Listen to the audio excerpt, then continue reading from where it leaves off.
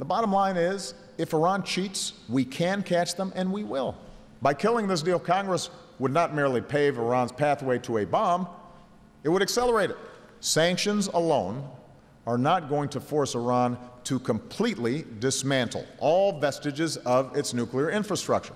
Those who say we can just walk away from this deal and maintain sanctions are selling a fantasy. We have to be honest.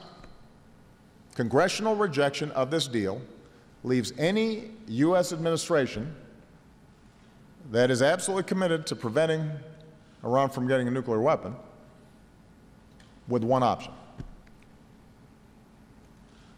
another war in the Middle East. Military action would be far less effective than this deal in preventing Iran from obtaining a nuclear weapon.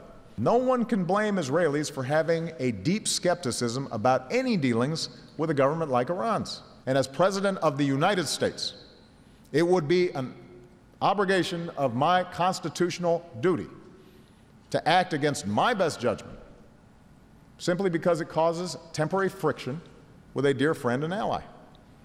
I do not believe that would be the right thing to do for the United States.